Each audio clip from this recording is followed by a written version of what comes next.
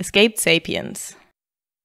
It's estimated that over 3 million whales were killed in commercial whaling last century, which might be the single largest culling of any animal in terms of biomass in human history. Fortunately, this mostly came to an end in 1986 when an international moratorium on whaling came into effect. In this episode of the Escaped Sapiens podcast, I speak with Iain Kerr, who is the CEO of Ocean Alliance, which is an organization that aims to protect whales and their environment. In our discussion, Iain explains some of the new threats such as pollution and resource depletion that are facing whales today, as well as some of the possible solutions. Curiously, while whale oil and whaling ships may have almost led to their extinction, their snot and remote-controlled drones might be the key to their salvation. I had a lot of fun speaking with Iain. I hope you also enjoy hearing what he has to talk about. You started your career as a whale conservation researcher 30-ish years ago, and that's sort of an interesting time to begin a career in whale conservation because I suppose for many years the biggest threats to whales was whaling. Commercial whaling, correct. Yeah. And I suppose at the beginning of your career, that was sort of tapering off or coming to an end around that point. So I want to get a feel for how dire the situation was at the start of your career. Do we have any idea quantitatively what damage had been done to whale populations by the time you were starting your career? Boy, I mean, this is almost a 2-hour conversation just in that. But I want to tell you something, in case we have people out there who might be interested in getting into this field. I never really planned to be a marine mammal biologist. In actual fact, I was hitchhiking around Argentina, and I met this guy, Roger Payne, on a beach in Argentina. And I'm one of these people that I like to think I'm master at nothing, but quite good at a bunch of different things. And Roger said, I think your diverse skill sets should be sort of applied in this field. And it's probably the first time someone had come to me with that type of positive, just positive reflection to my skill set. So it was really, I didn't plan it. I'm happy that I did go in that direction, and I would almost encourage people with the idea that the world is changing.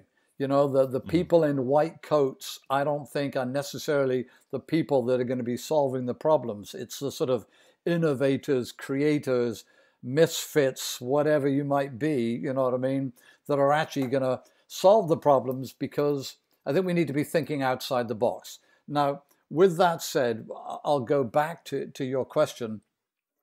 What was scary, over 30 years ago, is that we actually thought we were going to lose some of these populations of whales. So my job was almost akin to running through a burning library and saying, what books can I save? What books should I save? Which is almost, an impossible thing. On top of that, some of the whaling nations were actually lying about the whales they were killing. Mm-hmm. Turned out 20 years later, we found out the Russians were killing blue whales and right whales, species that they weren't meant to be killing. So, I mean, it was just a total mess. Mm-hmm. On that point, so let me give you one example. And by the way, the wonderful thing about getting a little older is that we don't have to be so precise on our facts. And the wonderful thing about the internet is I'm sure people can correct me on some of the specific nature of some of the data. But in the case of sperm whales, so you might say to somebody right now, how many sperm whales are there left? And they may say 1 or 2 million, okay? In the case of sperm whales, the males were the big animals and the males were feeding at the poles. And when you look at the whaling data, it's something like 98% of all of the sperm whales that were killed at the poles were males. Mm-hmm. So wait a minute. So, okay, yeah, there's 1 million whales left, but what happens if 998,000 of them are females and 2,000 of them are males? Do you know what I mean? So there's all these sort of curveballs in the data, from people not telling the truth to so on, that really left the whole whale world in chaos. And I think now we're only truly beginning to really understand the importance of the interconnectedness of nature. Do you know what I mean? Mm-hmm. So in many ways, I got into the whaling industry or the anti-whaling industry because I felt it was a great use of my skill set and it was a worthwhile cause.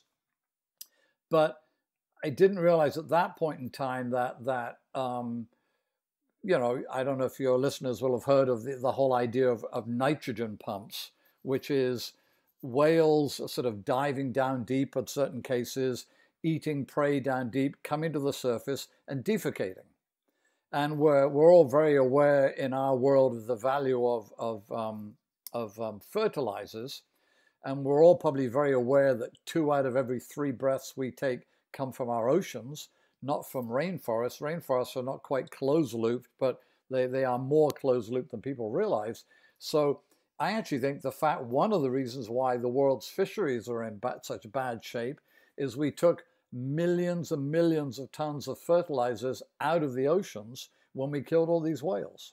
So again, another point to talk about later, but we're really understanding the value of the interconnectedness of things. And I live in a fishing town, and any fisherman here can talk to you the importance of an anchor chain. And clearly you take a link out of an anchor chain, the anchor chain doesn't work anymore. And now we're learning how, you know, certainly we may love a species for whatever reason, but, you know, the earthworms, the amoebas, the nudibranches, all of these little animals are probably the crew, if you like, on spaceship Earth as we hurtle through space. And humans, we're all just sitting in first class, drinking and eating and enjoying the ride, you know? As it's crashing. Yeah, that's right, as we're running out of fuel. With respect to the sperm whales, the fact that, so it was mainly males that were being killed, did that fact actually help the species rebound at all? I mean, if you were killing all the females, that seems like a worse bottleneck to be sitting yourself in. Potentially. You know, I don't have the answer for that, but I do know that in any particular case, do you know what I mean? When people tend to just look at the numbers, you know, most people say, how many sperm whales are left? How many blue whales are left? They won't say, what are the population bottlenecks genetic-wise? They won't say how many males versus how many females. So, you know, I hate to say it, my one-liner through today's conversation is probably going to be, well, you know what? It's an incredibly complicated question, and I'm not quite sure if we have the answer for that, you know? As long as you say it in different ways, that's fine. You got it. You got it. You know, so there's quantitatively, but so I read somewhere that, you know, the largest sperm whales were the ones that were being targeted. And so that had some selection pressure, such that now the average size of a sperm whale that you see is significantly so. Is that true? Well, is that something? Well, I think that's hilarious. Yeah, because I can't give you a book, but I was looking in one of these sort of whale ID books recently, and I can't even remember what it was, but it said the average size of a sperm whale is this. Do you know what I mean? And it was something like, I can't even remember, 68 feet or so, you know, or a large animal is 68 feet. And I used to give a talk at the Nantucket Whaling Museum every summer, and they have a huge jaw in there. And as I remember, I think just that jaw was something like 27 feet long. So if you actually go back to the, you know, the bit in front of the jaw and the bit behind the jaw, that probably meant that animal was 70 to 85 feet long. Do you know what I mean? So to your point, yeah, you know, we've knocked out that whole, you know, all the big males. And, you know, some of these animals probably aren't even fully grown now. You know, I mean, these animals are taking 70 to 80 years in the case of sperm whales. In the case of other whales, it's thought they might live to be over 150, 160 years. So we aren't even seeing the big guys and big girls back yet, you know? Oh, so it's not that they were taken out of the population genetically. It's just that we haven't had enough time to reproduce those large. Is that more of the case? Exactly. I mean, you know, when scientists are out there collecting data, you go out and you see 1,000 whales, you say, okay, this is the average size of what I'm seeing, when the reality is the population hasn't caught up from the post-whaling days, in my opinion. Another thing that's, you know, whales are pretty smart, right? So do we see them avoiding the old hunting grounds? Is that something that we can see? A great question. And, you know, smart. Okay, so let's take a little segue. You know, technically we're a smart species, yet the fruits of our intelligence are bringing the extinction of 2 or 3 species a day. So I think humans are smart. I don't think we are wise at this point in time. With reference to whales, man, I gave a talk once on alien intelligence. Well, it was a total sort of hypothetical talk because, in most cases with the large whales, they have no predators. Us, we're scared of anything. Snake, ant, mosquito, dog, wolf, elephant. We're like scared of everything. Our life is almost based on fear. What would your life be if you didn't have any predators? You weren't scared of anything. So, and whales sort of live in a world of sound. We live in a world of sight. There's a segue on dolphins. Actually, I won't do right now. So, I'm not qualified to describe how whales use their intelligence, but certainly they have large brains. They have large spinal cords, which is actually typically more important because the spinal cord is the internet cable that's bringing all the information out that shows there's processing going on. I mean, if you ask me to make a guess, I would probably say I would like to think that a lot of whale brains are actually giant acoustic computers where they're just taking in information about their environment at levels we can't even imagine, at levels perhaps our navies would be in awe of, you know what I mean? So back to your question, the only reason why commercial whaling was successful was that the whales kept going back. And I think because they weren't scared. I hate to say it, the ones that were killed were taken out. There weren't lessons learned. I'll tell you a fun story here, and I hope you don't have too intellectual of an audience here because I'm really taking it down there. But quite seriously, we went around the world from 2000 to 2005 biopsying sperm whales. Okay. And we were trying to get baseline information on the distribution and concentrations and effects of like man-made pollutants, okay? The sad news is I thought it would be like a pre-pollution voyage, but actually we discovered that a lot of these pollutants had already been moved all around the ocean. We could talk about that later, but I would be on the bow of the boat with a biopsy gun, okay?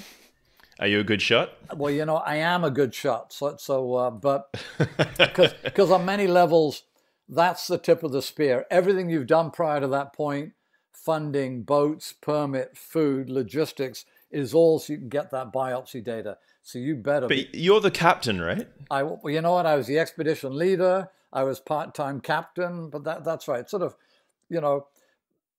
But I think... But still, you're the one with the gun out there. Well, I mean, to be blunt, in many cases, I was just a better shot. We all went out there and practiced, and whoever was the better... I don't care if it had been the 17-year-old intern.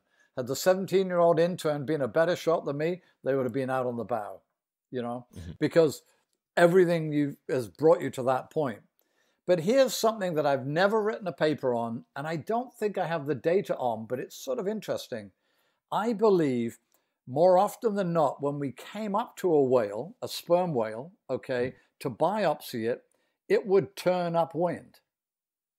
And why did I know it turned upwind? Because suddenly I'm going up and down and up and down, and now I've got it, so 1 minute I'm going crosswind and it's nice and level and I want to take that shot. Now suddenly I'm bouncing up and down. And if you actually think about it, if in the old days with the sailing ships or even the rowboats, a sperm whale had swam upwind, it might have got away. So that could have been like a biologically sort of successful adaptation. So it might not have been a purposeful adaptation, do you know what I mean? But guess what? The ones that went upwind lived, and the ones that didn't. You know what I mean? Anyway. You might ask, why wouldn't they dive, right? Because the ships can't follow them under the water. Well, that is true, but often, I mean, they're pre-programmed. I mean, often they will, but it almost goes back to that no predator thing. Like you go back to the Galapagos and a bird just lands on your shoulder because there's no predators. I mean, this is sort of what the whole world was like before man. You know what I mean? Mm-hmm. So just because a sailing boat came up next to a whale, they didn't know that this was a predator. You know, it makes me think of another interesting point. This is something I wanted to ask you about, actually. So I've heard that another threat to whales these days is whale strikes. When a big boat sort of will hit, you know, the propellers carve up the back of the whale. correct. Back. And so what I wanted to know is, are ships simply too fast for the whales, or is it that the whales just don't recognize the ships as being dangerous, and so they don't try to avoid them? What's going on there? Yeah, it's interesting, and I'm hoping during the course of our chat you'll have some easy questions for me. You know, they won't all be so. But I want to go back just to sort of finish on that other point, which is, you know, the good news for researchers is that whales are still going to these traditional whaling grounds.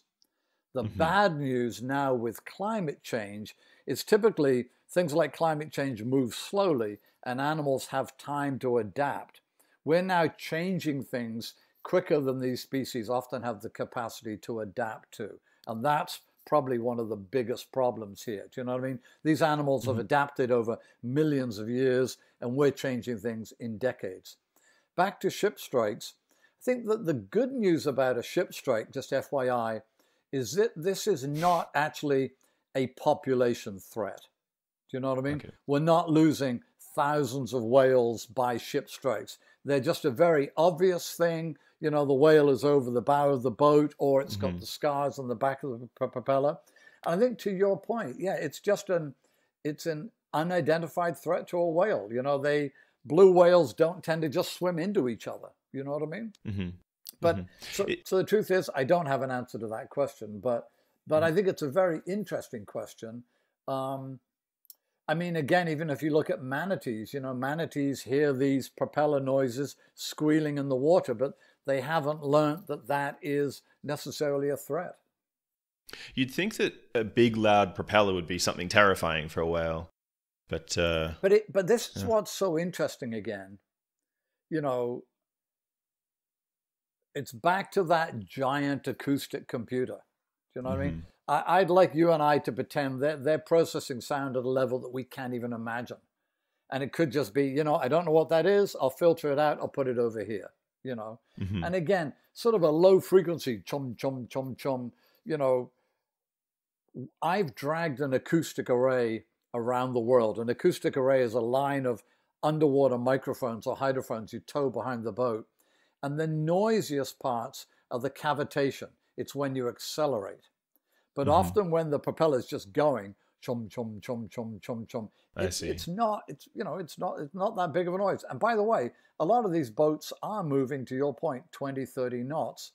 And there is a theory out there now, whales are voluntary breathers. I don't know if you know that. You cannot anesthetize a whale. You know, anesthetic works with you and I because we will go to sleep, but we keep breathing. Whales are voluntary breathers. So one of the theories out there is that whales actually never totally sleep. They sort of nap. We think some of them nap underwater, like certain birds. I don't know if you heard, they can actually lock their wings and take a nap in flight, and they just spiral. Like an albatross or something like this. Exactly. So it could be again, one, you know, the animals could be napping. Two, there are two times with whales where sort of damn the torpedoes, full speed ahead, and one of them is feeding. So like one of these great feeding areas is right off California, right off Long Beach, where there's these huge blooms of krill. And you know what? That animal is like, I'm going for all I can eat. You know, I'm going for it. So if it's totally focused on feeding, it's more at risk. And guess what? The other one is mating. When an animal is totally focused on mating, you know, everything else sort of goes out the window. I suppose also if they're napping, then they want to be close to the surface. They can get that breath easily. Yeah, I mean, we don't really know. Believe it or not, there's even an idea they shut down half of their brain. So half of their brain is sleeping, you know what I mean? And half of their brain is awake. I can empathize with these animals. I think half of my brain went to sleep about a decade ago, and I can't wake it up again.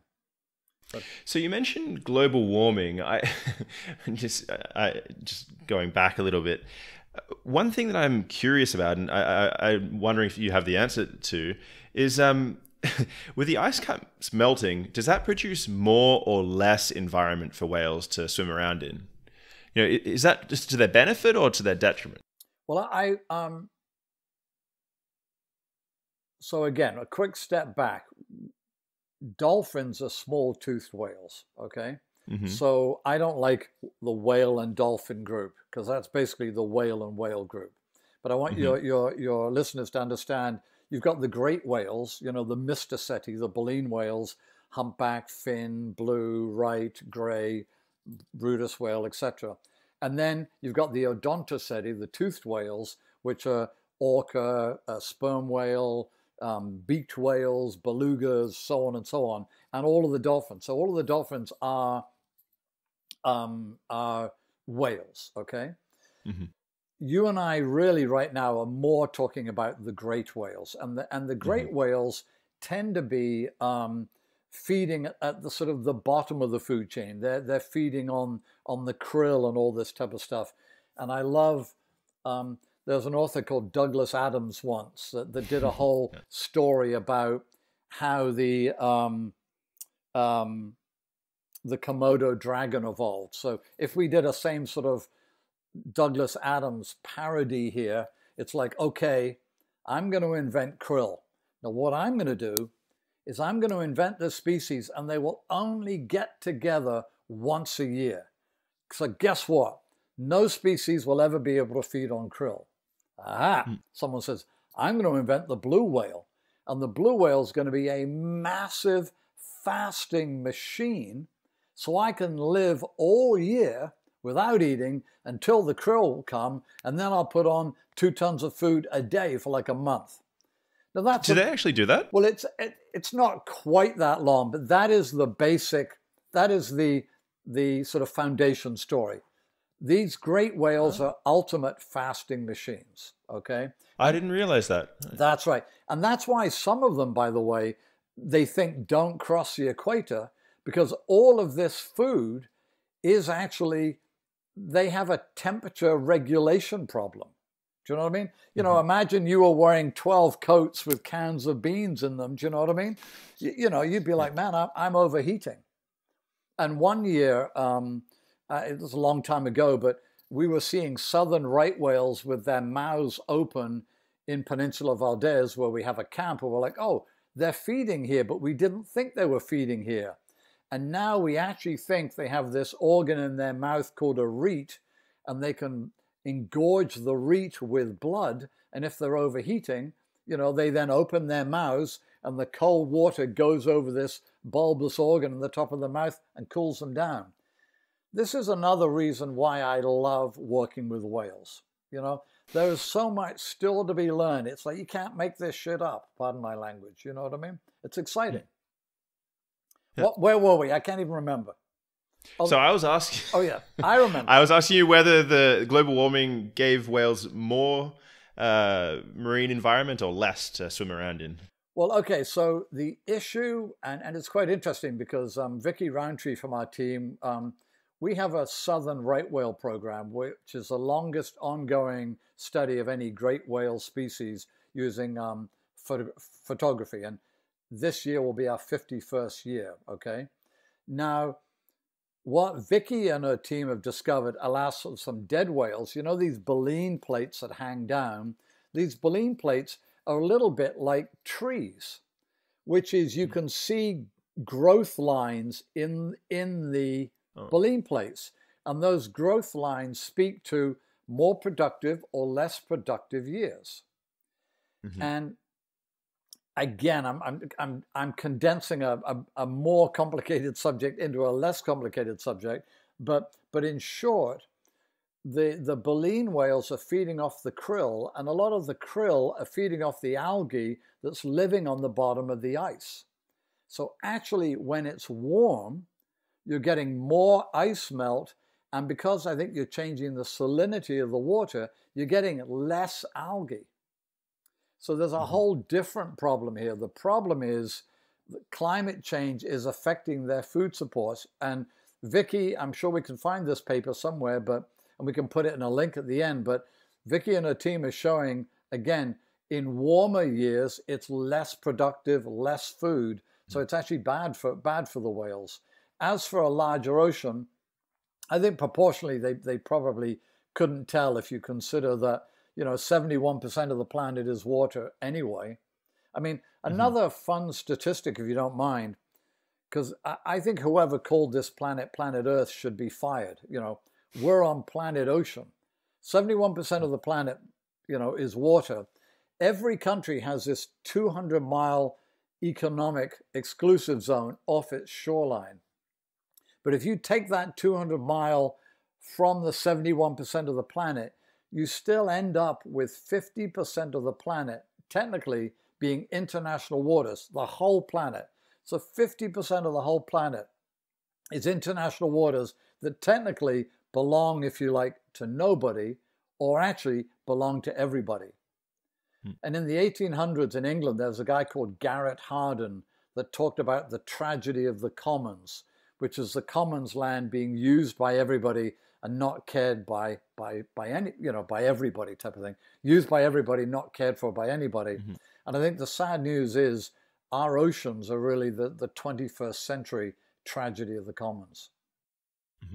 Do you think there should be some ownership given over to the deeper waters, or? Well, it's interesting. I just think, so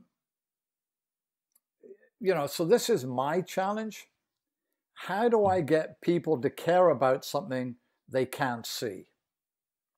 So it doesn't matter, but I'm near Boston. I'm British, but I'm near Boston here. And America's first environmentalist was this gentleman called Henry David Thoreau.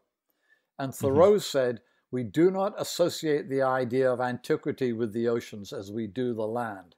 So when I look out today and just see this surface of the ocean, I can't see, higher CO2 levels. I can't see higher levels of microplastics. I can't see all the garbage that is sort of washing down from our terrestrial consumer lifestyles. I mean, as you know, the oceans are downhill from everything, and gravity never sleeps. So our oceans are in many ways, humanity's toilet. And you got to understand, that might mean one day, 1 week, 1 year, or 10 years. But, the Mississippi that runs through the heartland of America, all this shit is inexorably making its way into our oceans, but it's an invisible problem, So I have to ask you then, for the longest time we were doing commercial whaling, and I mean, for a naive person who's not in the field, it seems like there was a pretty fast transition from when there was public consensus that whaling was okay to it just being completely, something you didn't agree with. So what happened there? Was it that whaling became more visible, or was it that our technology improved to the point that we no longer needed whale oil? So what happened there that made the moratorium happen and the anti-whaling campaign so successful? Yes to all of your theories. Well, I'm going to be a bit biased here, but our founder, Roger Payne, and president still, Roger Payne, is the guy who discovered that whales sing songs. And I really think that was the catalyst. Suddenly, these were not, large bits of blubber floating around in the ocean. They were singer poets. And then people started looking at them. Science and technology gave us an opportunity to look at these animals and their complex lifestyles and how they communicate. It's the same with apes and Jane Goodall. So I think it was an incredible Renaissance time, with reference to biology, communication, television. But I think people at one level fell in love with whales. And I will tell you, people are still in love with whales. And I am, again, a little bit confused because I go around and every television show, promotional, there are like whale icons everywhere. But you know what? There does not seem to be a lot of money going into whale research. It's like there seems to be such a disconnect, you know what I mean? Find me somebody that's, you know, at a bit of fun with one of your friends. Say, hey, do you have any whale art? Do you have any whale jewelry? And then say to them, have you given any money to whale research recently? Just ask them to see what you said. There's a weird disconnect, which I don't understand, but it's okay. I mean, you know, whales are wonderful sort of charismatic megafauna, you know? And I started off our whole conversation by saying, you know, one of the biggest and most important discoveries in biology today is the interconnectedness of species, how that's important. So if whales are the vehicle that are engaging people with the wild world, that's great. The problem that I have as a whale biologist is, you know, as you said, 30 years ago it was commercial whaling. Now we've got pollution, acoustic bleaching, ship strikes, entanglement in nets, entanglement in lines, and then sort of a whole host of sort of drift nets and illegal activities that are happening in some of the poorest countries of the world. So our challenges now have got 10 times worse, yet, you know, I almost saw something like, I saw a bumper sticker the other day that's something like Jane Fonda nuked the whales, which is like, you know, hey man, we've been saving the whales for 30 years yet. You haven't done it yet? You know? Yeah, I guess when it comes to commercial whaling, you can sort of point the finger at a bad guy. Yeah. You know, as you said, the problems these days are multifaceted, and you can't just say, oh, it's the hunters, they need to stop. Exactly. I suppose we need to stop producing so much pollution. So it's more, I suppose there's a personal accountability aspect there that is less fun to deal with. In terms of motivating people to actually address these problems, you mentioned at the start Roger Payne sort of got you involved with the Ocean Alliance to start with. How did he motivate you? What was it that, you know, caught your attention? Like why whales for you? Well, thank you. But I'm going to go back one step again, as is my way. No, but I want people to try to understand this. You know, we have a slogan, and our slogan is healthy whales, healthy oceans, healthy humans. Humanity needs healthy oceans to survive. 2 out of every 3 breaths we take. So I don't really care if you don't like whales. It's all right by me. I love them. I think I like some whales more than I like some people. But we need people to understand, again, some of the most interesting conversations I've had with a couple of astronauts. I was very lucky to meet Leland Melvin. He and I were co-speakers at the United Nations. And he was like, you know, he went up in a spaceship to join the space station. And when they're up there, they're getting resupplied and they're getting, you know, all this, and everything on the space station is valuable. And I almost love the idea of saying to people, hey, we are on spaceship Earth, and guess what? We aren't getting resupplied. You know, so let's just pay a little bit more attention. I mean, I think we went through an era where it's like, to your point, you're an environmentalist or you're not. You're good or you're bad. And nothing's like that. And I encourage your listeners to say, maybe get a bit more educated and maybe do one thing a week or one thing a month. Do you know what I mean? And actually understand. I hate to keep throwing these quotes out there, but I think it was Edmund Burke said, nobody did worse than he who did nothing for fear they could only do a little. People need to understand, you know, the environment is dying a death of 1,000,000 little cuts. Do you know what I mean? And those 1,000,000 little cuts are coming from all of us. Now, am I a hypocrite? Do I drive around in a car that burns oil? Yes. Do I fly to conferences? Yes. But I've come to terms with my hypocrisy, and I try to find some balance. And I would just say to people, it's in your own self-interest to have healthy oceans. Do you know what I mean? Now, back to sort of why I got involved. I think for me, again, I like to think I have quite a diverse skill set. You know what I mean? I love engineering. I love biology. I love storytelling. And I love adventures. And I love puzzles.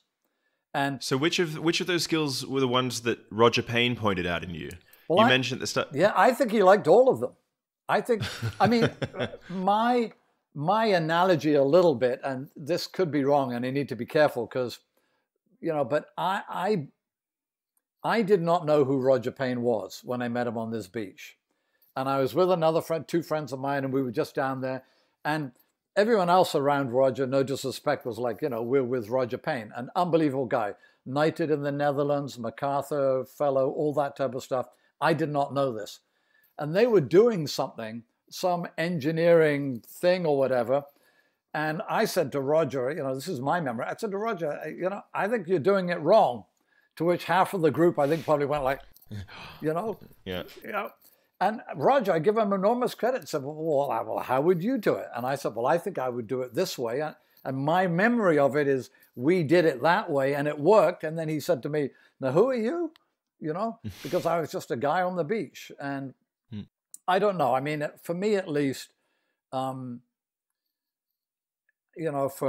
those people listening that know Roger Payne is the great uplifter. Some people step on other people to reach the top of the game. Roger has lifted other people up, and sometimes they've helped him and sometimes they've run beyond him. But Roger is, one of the most generous people I've ever met. I think he suffered for it a little bit, but at the end of the day, he is content because he feels, look how much more I've generated by, starting 1,000 small little, sort of environmental machines rather than just focusing on my environmental machine. I don't know, bad analogy, but you know what I'm saying. But so from meeting him on the beach to actually, you're now the CEO of Ocean Alliance, right? So it's how many years did it take you from meeting Roger Payne on the beach to being the CEO of his I guess, company? Well, okay. Well, you're digging deep here. I mean, I'll give it to you as I remember it, and maybe someone, if I'm wrong, they can correct me. So I actually had a degree in education from the University of London. And actually, I'd started a small company building hovercraft. We don't have to get into that, but I started a small company in Miami building hovercraft. And while I started my boat company, I met people who would say, Iain, would you sail my boat from Miami to New York? I'll give you a couple of grand.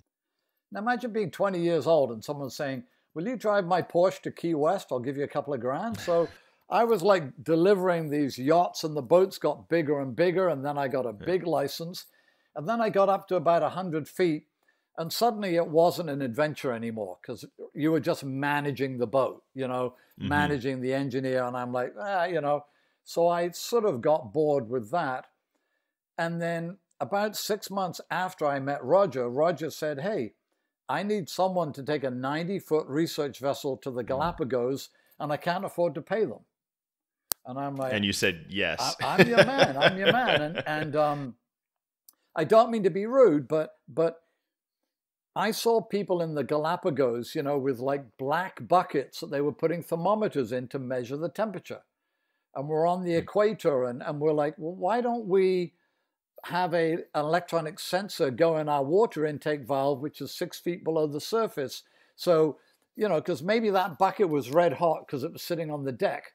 Or maybe, you know what I mean? It seems like there are too many variables here. And so I ended up just helping more and more scientists with sort of being almost a science facilitator, And then, then it got deeper and deeper, and Roger would be like, okay, I want to do this. How would you do it? Okay, I want to do that. Let's do this. And so ultimately what happened was the tail started wagging the dog.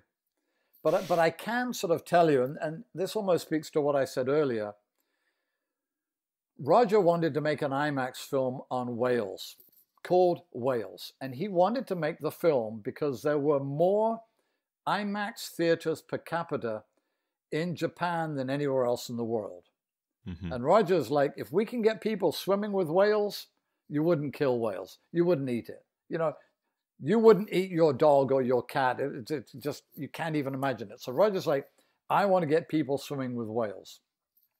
So an IMAX camera is very heavy. You don't move it around a lot. You can't go, oh, there's a whale over there. Dive over here. All the audience would be sick. So when Roger put forward this idea okay, people weren't that interested because they said, I don't think we can make an IMAX film on whales. And Roger said, if we put good science and good filmmaking together, we can do this.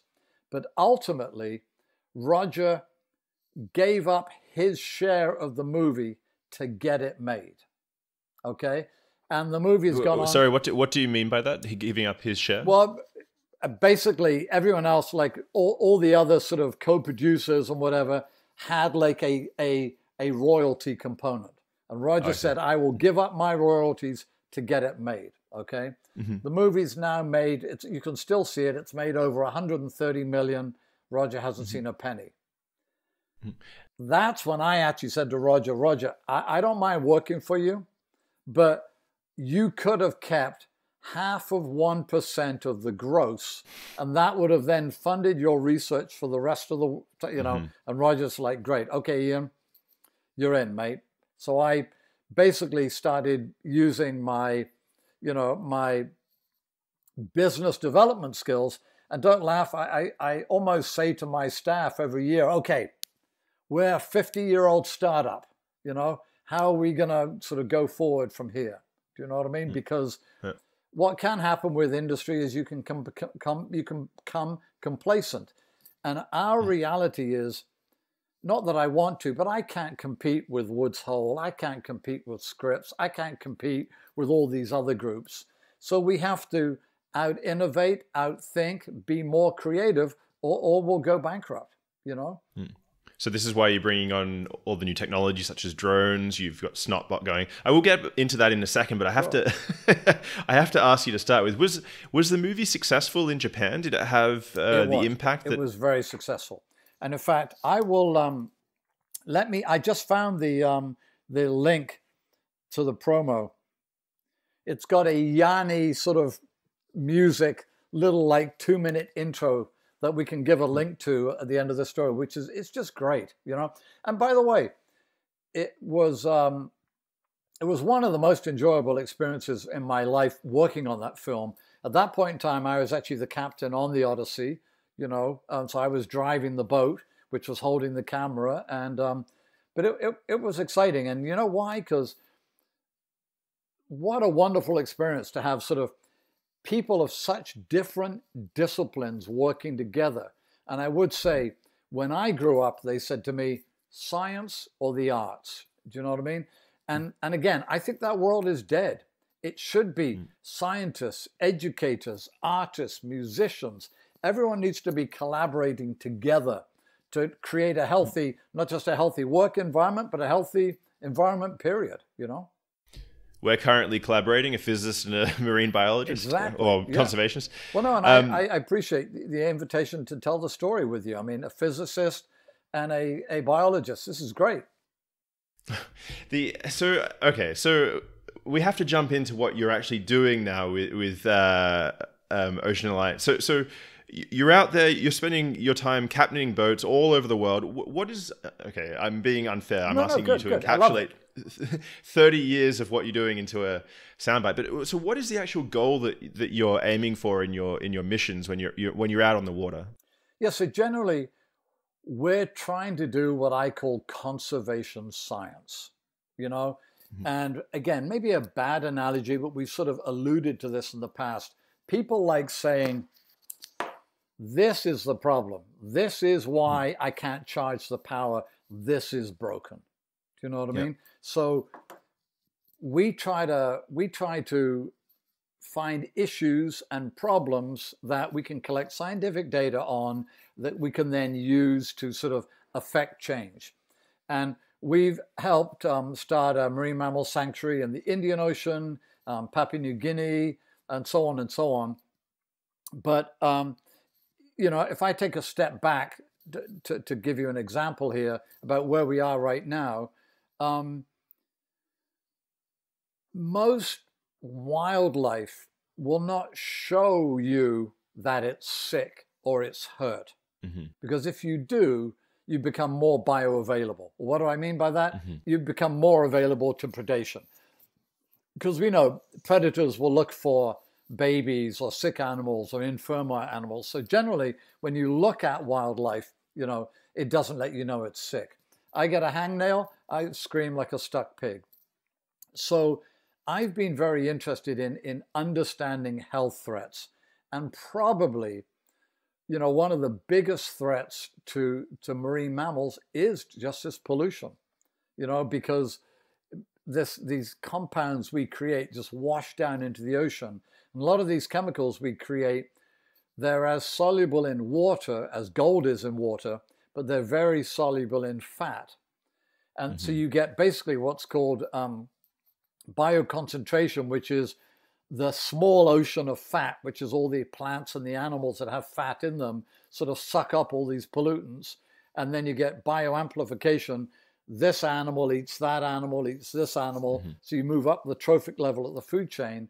And then, alas, in mammals, we have what's called the generation effect, which is in that act of nursing and actually through gestation, the mother can pass the legacy of her toxic load onto the next generation.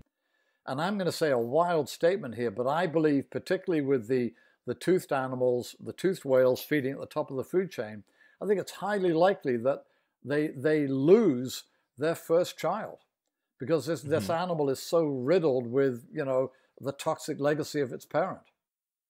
Have you, I guess this is jumping ahead a little bit too much, but have you been able to do biopsies on the mother before and after they've had calves to see the toxic level? Exactly, yes. Yeah, and they've seen like a 90% difference between toxic load before the child and after the child. In the beginning, we're like, where did it all go, you know?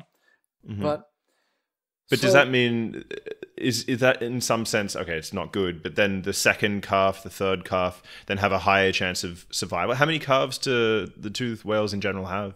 Well, again, we've got to be careful here, but anywhere from they'll have a calf from every 1 to 3 years, you know. But again, a lot of them take a long time before they're fertile and so on. But I want to dial it back a little bit and say, the toxicology work, alas, is incredibly expensive. You know what I mean? And chasing down an animal to get a sample also seems a little counterintuitive. And by the way, they do it with a lot of species. I'm sure you've seen all sorts of wildlife shows where they chase down a rhino, chase down a giraffe, whatever. To me, again, how would you feel if I said, okay, you know, head on down the street. I want to see how healthy you are. I'm going to take a biopsy sample, you know. And we get what they call either the Heisenberg uncertainty principle or the observer effect, where the act of collecting the data can change the data.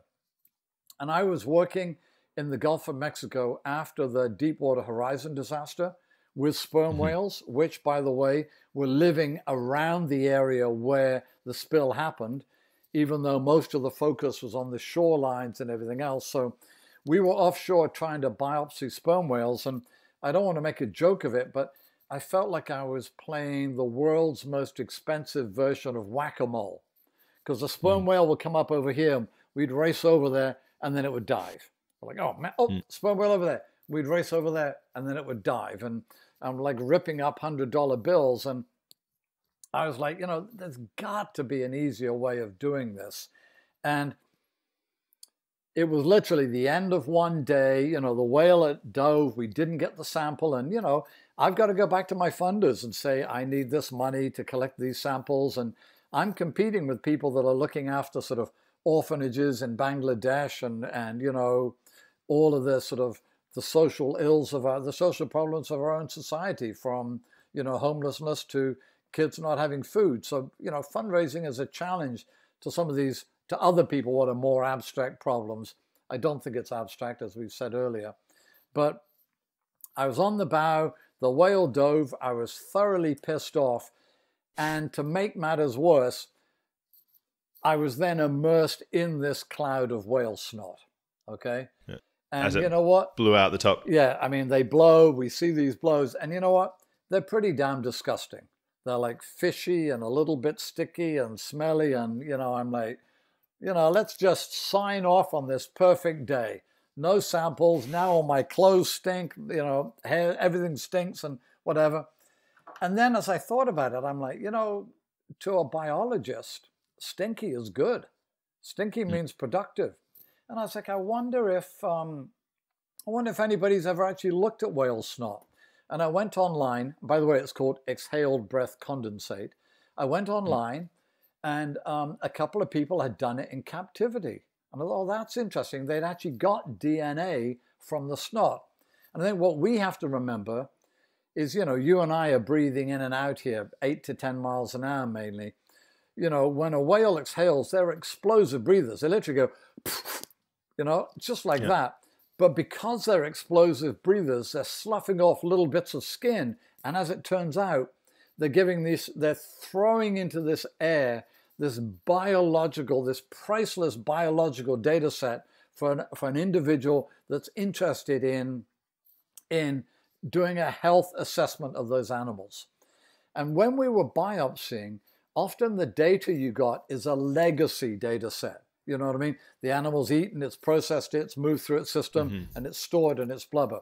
When it's exhaling, that's what's happening right now in the bloodstream. Because if you think about it, the reason our lungs work is because those alveoli walls are so close to the bloodstream, you're getting a gaseous exchange. Well, guess what? Other things are being exchanged too. So DNA, hormones, microbiomes. We're now talking about ketones and metabolomics, and it's really exciting. For me, at least, my hobby was flying radio-controlled machines. I wanted to have something that was very different from biology, so I could say, okay, I'm not working, because these jobs tend not to be a 9 to 5. They tend to be, you're thinking about it, you're working on it, you got to do something else. Do you know what I mean? So I was just sitting on the bow, and I'm like, well, maybe I could fly one of my machines into the whale blow, because the problem was, the whales would only be half a mile away, but, half a mile away at 8 knots, to your point, if the animal has done 12 out of the 15 blows it wants to do, then it will just be like, well, I don't know what that is. I'm just going to go anyway. Do you know what I mean? So I thought maybe I could fly something over there. And in 2012, 2011, the world of hovering drones was just emerging. I started off with the idea of an airplane with this sort of, here's the blow, and you go like, whoosh, zoom through the blow. Yeah. But I then basically thought, well, maybe we can just hover above it and collect some snot. I want you to know, almost everybody disliked the idea because the drones are blowing down to stay up and the whales are blowing up. So it's like, it would all be blown away. And I won't drag you through the whole snotty evolution process beyond the fact that we created a compressed air gun, almost like one of these potato guns, and we 3D printed whale blowholes that we put in the top, and we called this snot shot. So basically we could practice shooting snot up in the air, and then ultimately they wouldn't let you test this on a whale. So we had a little catamaran that we put air pressure sensors, hydrophones, all these sensors. We called that the snot yacht. So we put the snot shot on the snot yacht, and then we flew the snot bot above it. You noticing a theme here? Anyway. Yeah.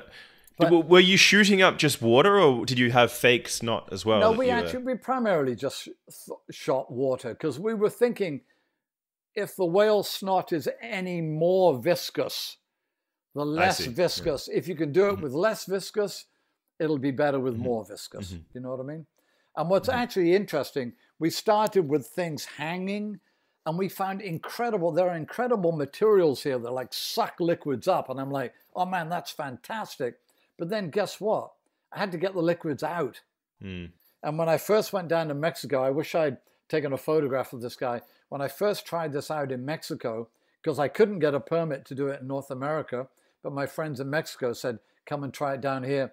I literally had a centrifuge under one hand and a drone under the other hand. And the customs guys were, what were you doing? I said, I'm collecting whale snot. And the guy's like, what?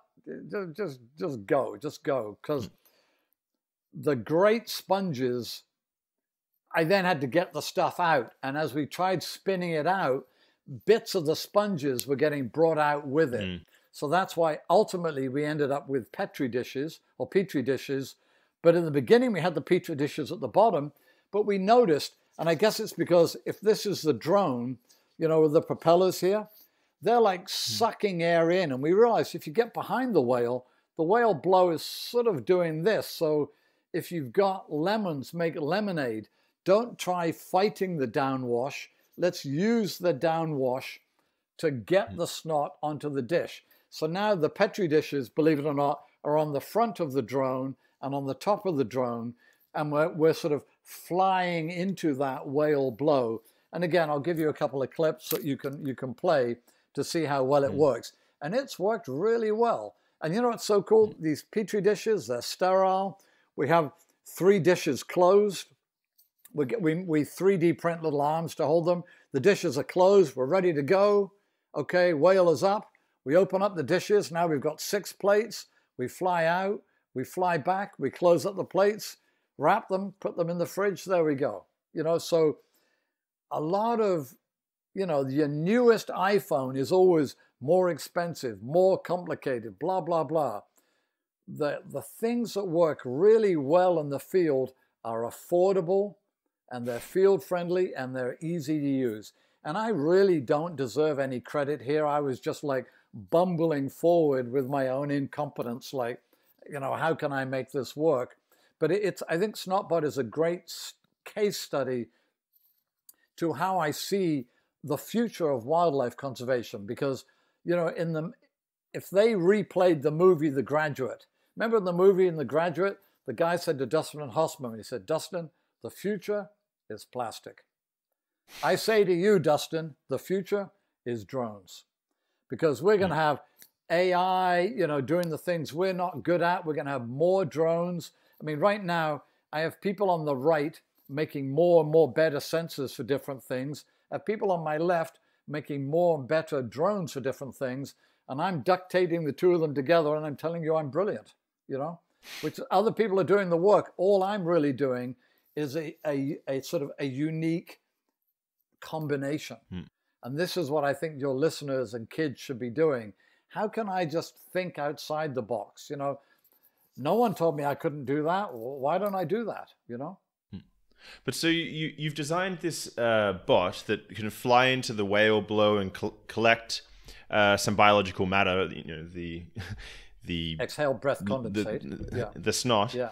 And so the question is, so what can you find from this information? What markers do you find every time you go out and collect a sample? Right. Well, many layers to the cake, but first of all, my goal, and I want to be very clear here, is to do a non-invasive health assessment. And I'm going to do my usual thing, and I'm going to go back a step. Because the problem with endangered species is there tend to be 2 camps, okay? And camp number 1 is like, oh my God, we're losing this species. Let's do everything. Catch it, biopsy it, follow it, study it, tag it. Let's do everything we can so we can save it. Camp number 2 is, let's not even look at it. Let's not look at it sideways, you know. And what I'm most proud of is I think we have invented camp number 3. And camp number 3 is a non-invasive biological health assessment.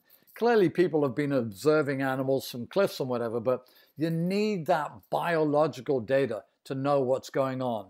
And what's cool is almost every data set we collect links back to that. And you got to love this. So I'm working with a group in Gloucester now called the Gloucester Marine Genomics Institute, okay?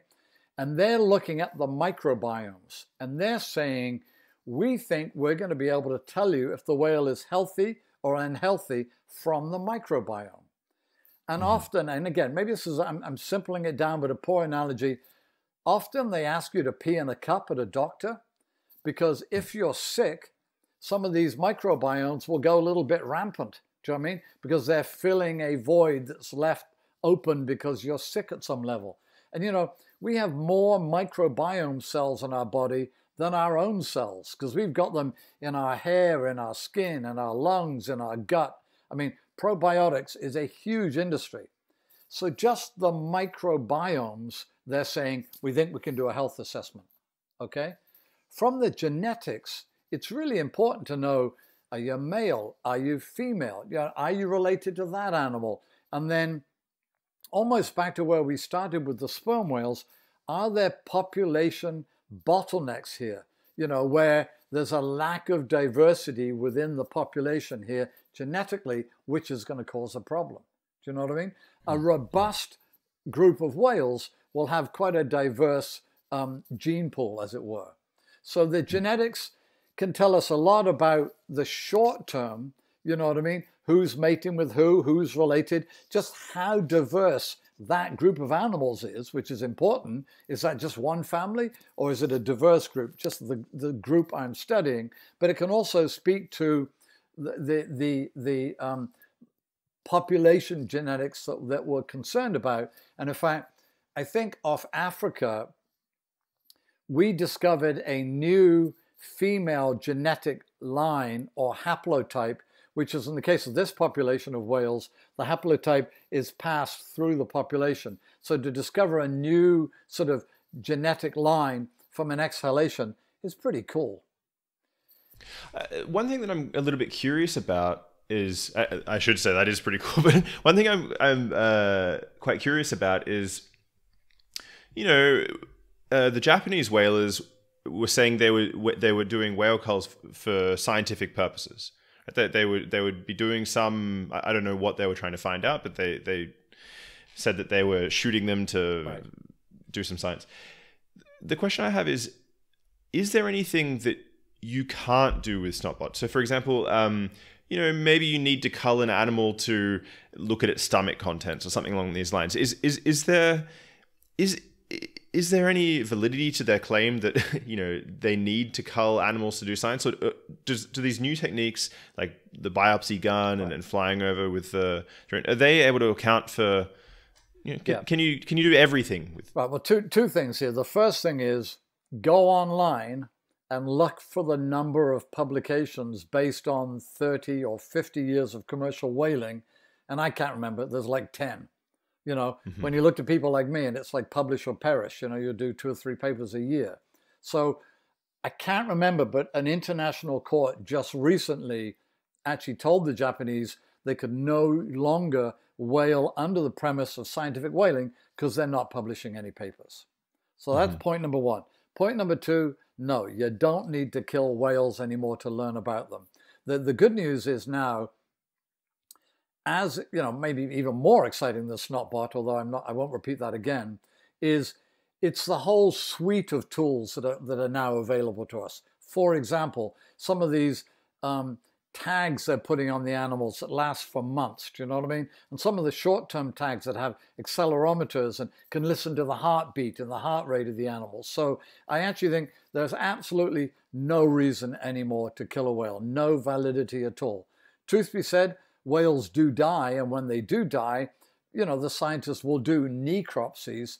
But I think there's now even cameras that, we can swallow that go through our intestinal system, and probably within 2 or 3 years, who knows, a drone will be dropping something in front of a whale that it might eat, and we'll actually look at the intestinal tract of a whale with some new piece of equipment. I mean, I love the fact that Apple is putting so much money into us monitoring ourselves, because the cheaper and more affordable these tools are, the better they are for people like me, because maybe now I can have almost disposable tools that I can afford to stick on a whale, and if I don't get it back, that's fine. Do you know what I mean? As against, I was working with a gentleman called Bruce Mate, and some of the early satellite tags were more than $10,000 a tag, and then the airtime was costing like another $5,000 over 6 months. So it's like 15 grand for one tag.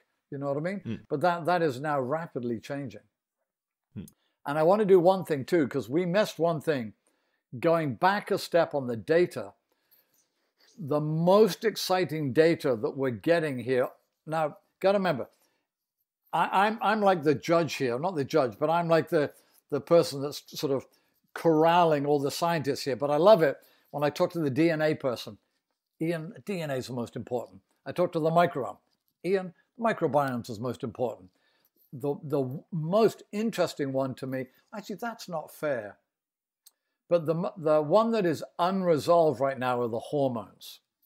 Mm-hmm. So to be clear, and I'm sorry I should be able to reel them all off, but right now we're already getting half a dozen hormones in the exhalations, okay, that are saying, well, you know, to have that hormone, it's got to be female. To have that hormone, it's got to be pregnant. To have this hormone, whatever. But the one that I'm most interested in, and I think biologists are probably most interested in, are stress hormones.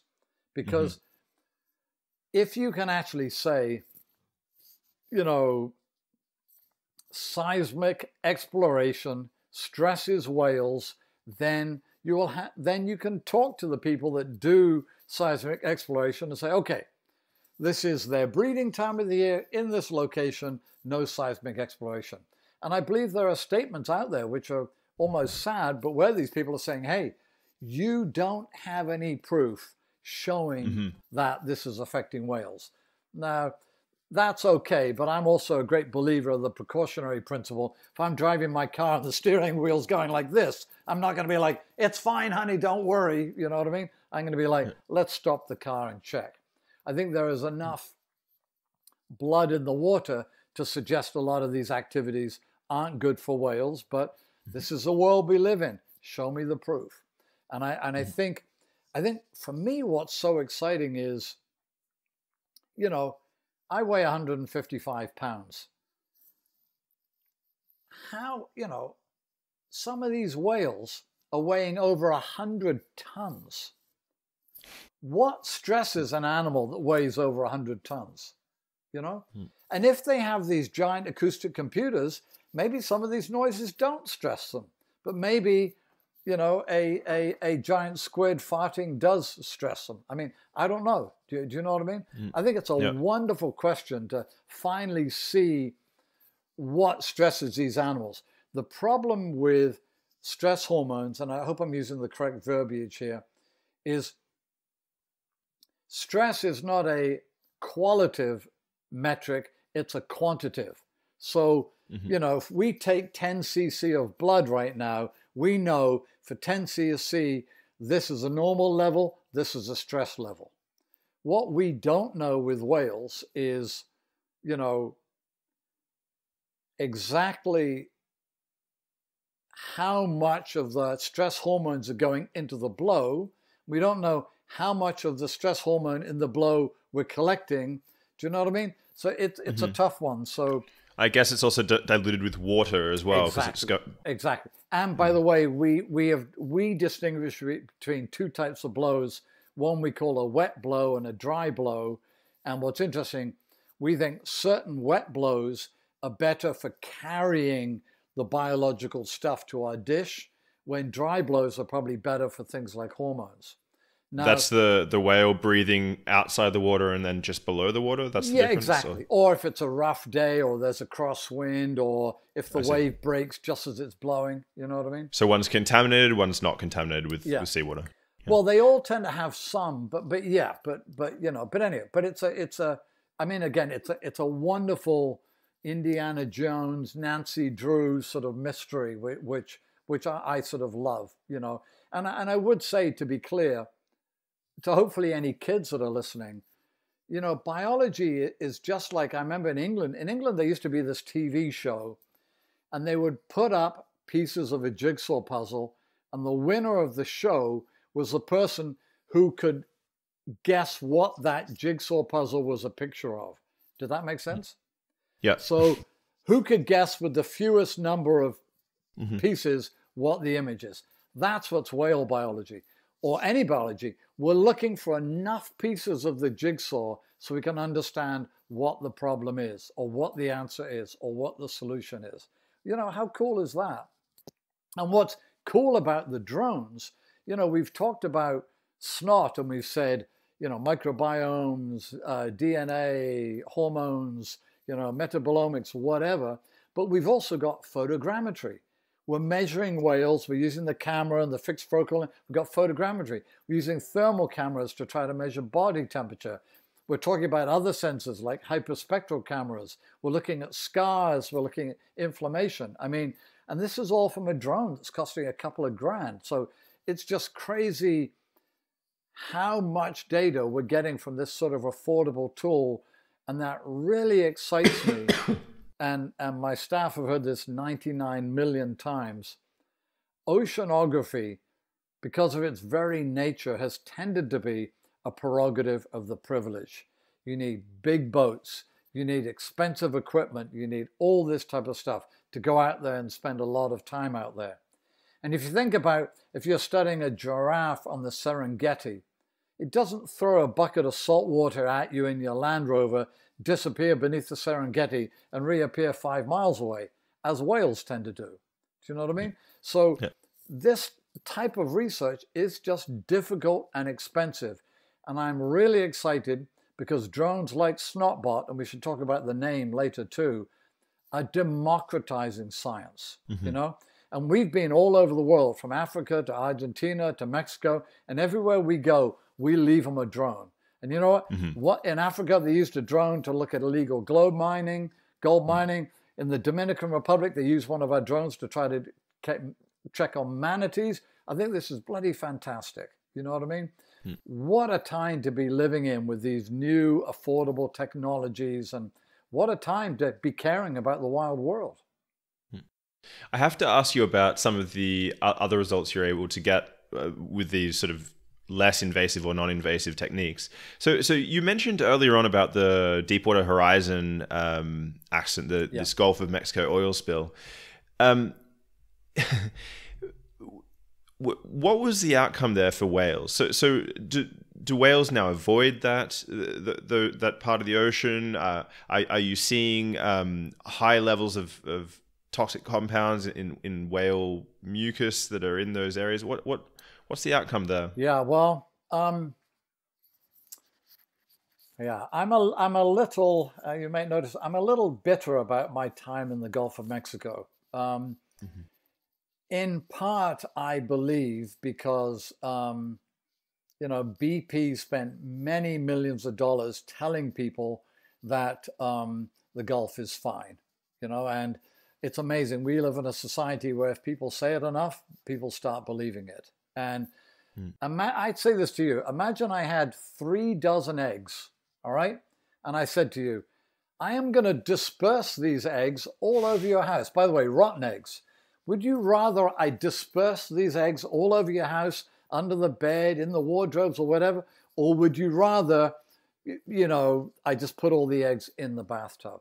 And I do feel we had a lot of evidence to suggest that the act of using the dispersant was worse than the spill itself. Okay. So what did they? I'm actually not familiar. What did they do there? They added some chemical that broke down the oil. How did the dispersants work? Yeah, exactly. So they used an undisclosed amount, although in the many, I think hundreds of millions of gallons of dispersant that was pumped out at depth with the oil release. So it mixed with the oil, and the idea then is a lot of the oil never even reached the surface. But again, guess what? It's dispersed through the water column. And that means it will spend more time in the water column than it would have just at the surface or just at the bottom. So then it just dilutes throughout the world's oceans. Is that the idea? And then on top of that, you have this other dispersant, which is that toxic? Well, exactly. So we actually tried to get samples of the dispersant, and I think my business partner in this, Dr. John Wise, who's at the University of Louisville, John and his team were aboard our boat, and they were actually growing cell lines. So we would biopsy the animal, and you've probably heard this, but if you take living tissue, keep it warm, sterile, and fed, it will just keep growing.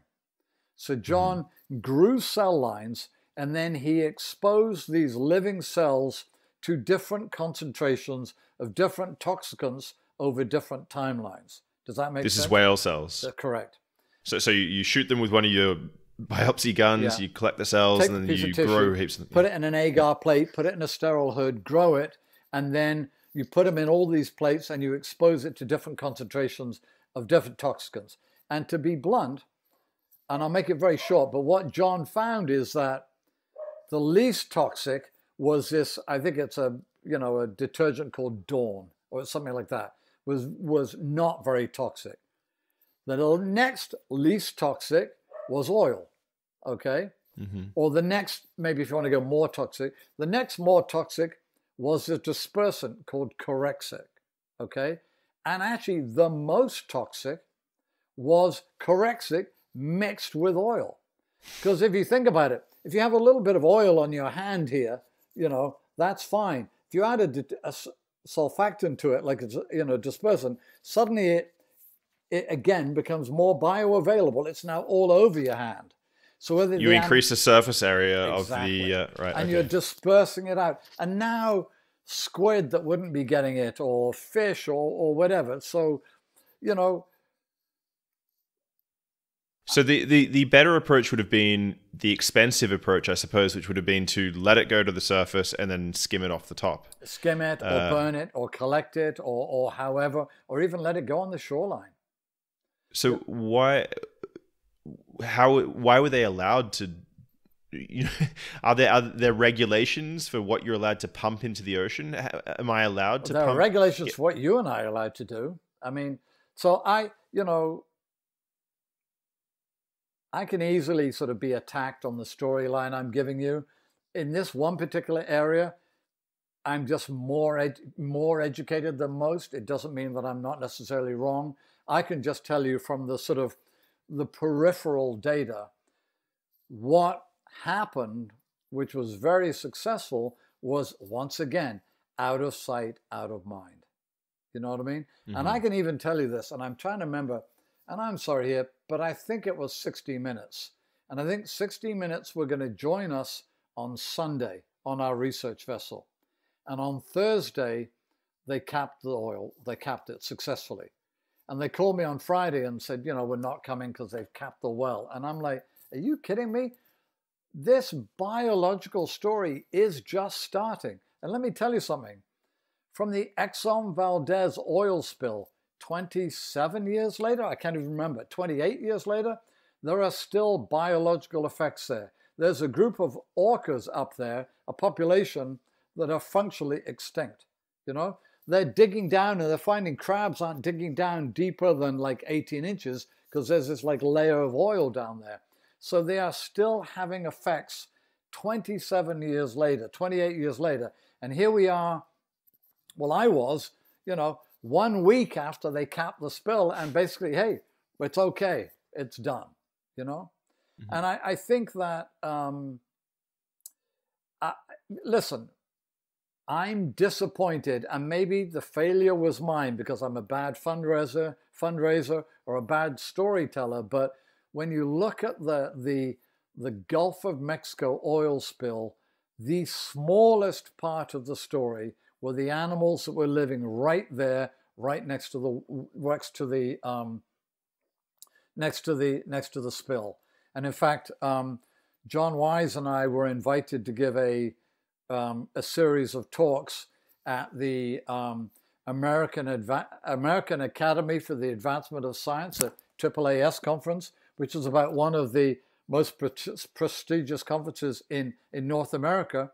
So John, I gave an introductory talk. John talked about whale cells. Samantha Joy, I think, talked about sediments. And we had a gentleman talk about fish and somebody else talk about shrimp. So we have a 5-speaker session. There was then a session on the Gulf of Mexico Symposium, which is a much smaller conference than AAAS. And I propose that we give this AAAS conference at the Gulf Symposium, and we were turned down. So I don't know. And again, hey, maybe it's my fault, but there just didn't seem to be an interest in whales or what's going on offshore or toxicology.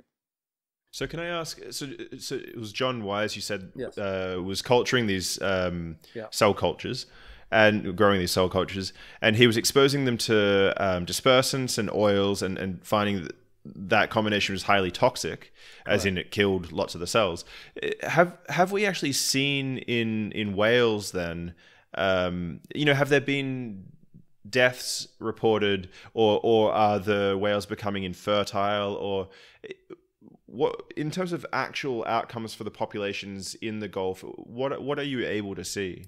Well, guess what? And you just nailed it. What are you able to see? Do you know what happens to whales when they die? They go down. They sink.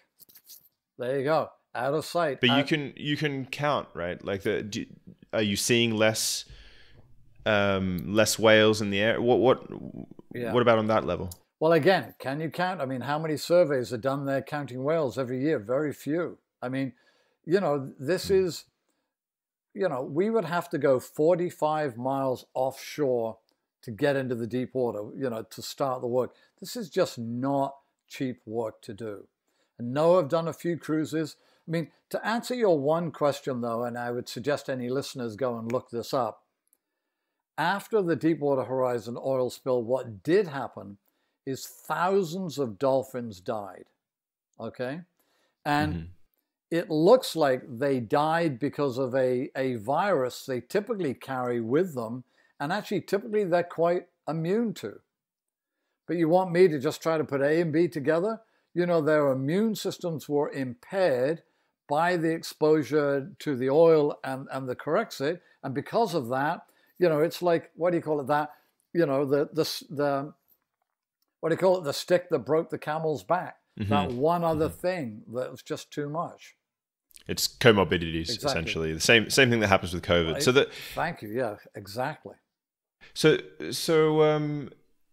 okay. Well, how is it that we know that thousands of dolphins die, but for the larger whales, what's the difference there? How are we able to get those numbers? Well, actually, because in most of those cases, the dolphins were in shallow water. Do you know what I mean? And they either beached themselves or were found floating, or they weren't in water that was 1 or 2 miles deep, Can I ask? Think, from my end, I just want to be very clear here.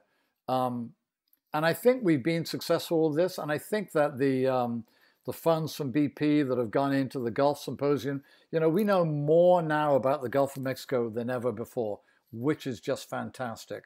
And I think we do know enough now to say, for example, I don't know, this is back to legislation again. The use of the dispersants is not necessarily a good idea in all situations. Do you know what I mean? I guess the sad thing about it, though, it was incredibly successful as an out of sight, out of mind tactic, though, So it's going to happen again. So in terms of good news stories, then, I guess, can you detect things like, so when you're using Snot and these biopsy guns, can you detect things like DDT? I mean, there's been a moratorium on those chemicals. Are you seeing a reduction in chemicals like DDT? Are you able to detect things like that? So that's what we did with the biopsy work. And actually, that was quite disappointing when we went around the world. There are so many exotic chemicals now that we make to be resistant to nature, from fire retardants to, I've so many long and complicated names, we can both fall asleep here. And the reality is, a lot of them are in plastic, and we know what's happening to all the plastics in the ocean. So ocean pollution is not a good thing right now. It's not a good story. The one weakness I would say, going back to Snotbot, although Dr. Wise has samples in right now, is I don't think we get enough of a sample in a blow to look for these exotic chemicals. So I think we might have things like metals like chromium and lead and mercury, because if we find any of these metals in the blow, metals don't float in the water, they sink. So if there are any in the blow, then it has to come from slough skin, from cells in their lungs that are then caught in the drones. But I think, going back a step, we have more capacity to have more people out there collecting more data more consistently because of these drones. So while the problems are increasing, we now have a government that appreciates science, understands science, is concerned about what scientific data is telling us. So I think we're on the right track. And I want to encourage, young listeners to sort of get involved in what is the greatest adventure of our time, which is the mysteries of planet ocean, healthy oceans, healthy whales, healthy humans. Speaking about the mysteries of planet ocean, so you've been out on the open water a lot. Correct. Have you? And speaking about the plastics, have you seen these huge plastic collections? I think this has been slightly oversold and slightly undersold, if that makes sense. When you go to these locations, you don't see giant islands of garbage. I mean, the size of Texas. But if you do, it's dispersed. Yeah, but you don't even, you'd be surprised how little actual plastic you see.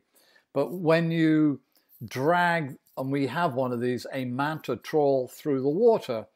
I mean, I'm sure you've seen this. If you ever picked up an old bottle on the beach and like crushed it and it's broken, that's because the plasticizers have leached out. So this is what happened. The plasticizers have leached out. And these little bits of plastic, the tiny ones, actually a lot of these little fish, I'll have to look, I'll just write this down, wait a minute. There's an incredible video out there of plankton eating little bits of plastic, because they did it under a light where they got the plankton, where they got the plastic to fluoresce, and you actually see the plankton eating these little bits of plastic because they think it's food. So can they break it down, or they cannot break it down? And actually, what's of concern for marine mammals, and we're just starting this project now, is these plastics do have a bunch of these man-made chemicals in them, and I'm worried that when they get ingested by whales and they get warmed up inside the animal's body, that more of these chemicals might leach out. So we are now actually collecting whale feces as well as whale snot to look at the levels of microplastic in whale feces. But glamorous science. Yeah, but I mean, it's actually a little bit scary because, whales are perfect plastic collectors. You know what I mean? They're skimming the ocean, for whatever's floating there. So guess what? Let's add another notch on the whale, the whale obstacle course they have to go through to survive. Before asking you about an overview for how you see,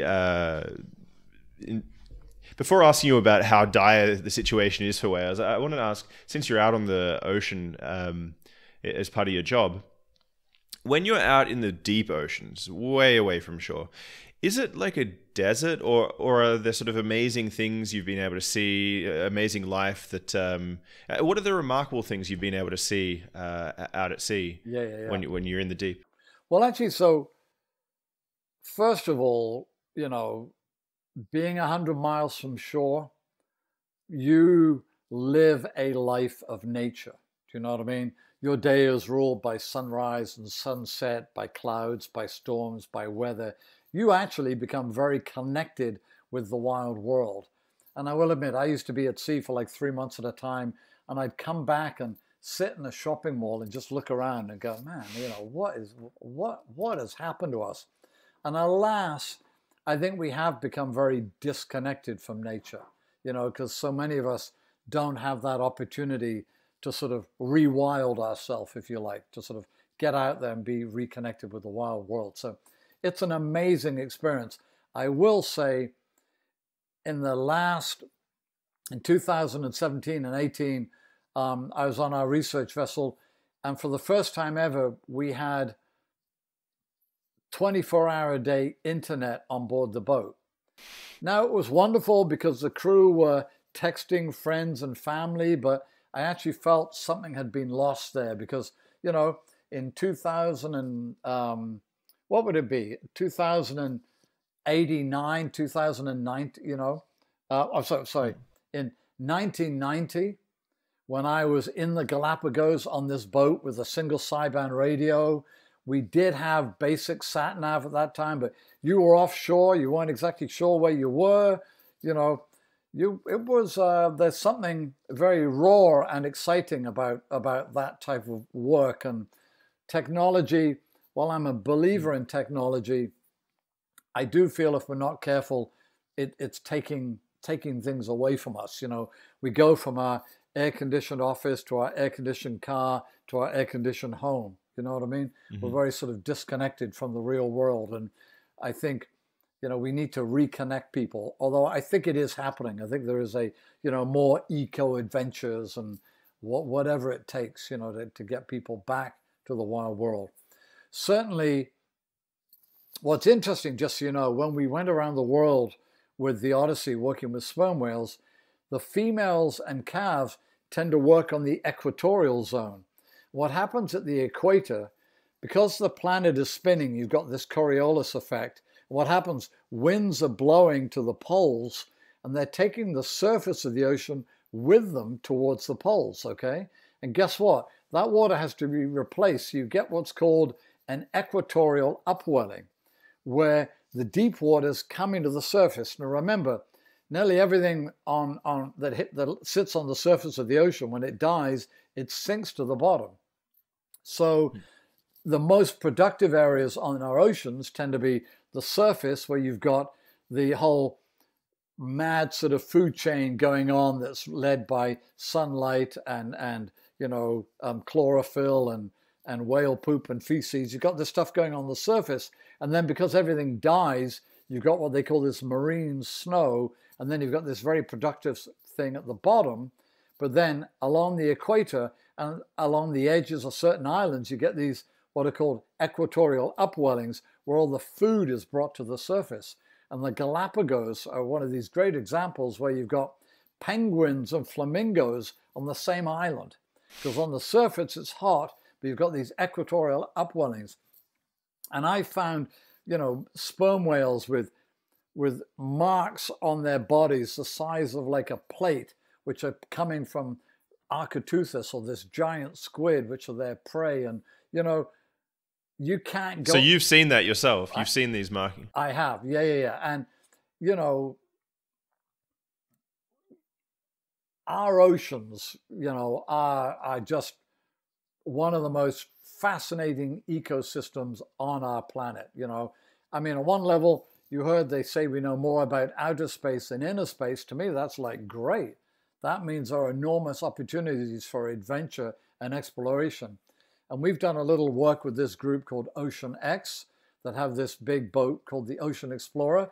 And I think on their last trip, they discovered like 80 new species. I mean, how, you know, you can't go on shore and discover 80 new species. Of what, fish or mammals? I think there were fish and plankton and, you know, all sorts. Yeah. So it's still a great time to be a sort of ocean barnstormer, ocean discoverer.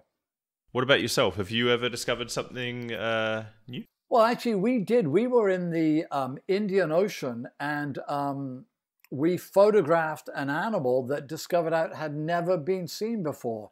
Oh my gosh, I'm trying to remember the name of the species now.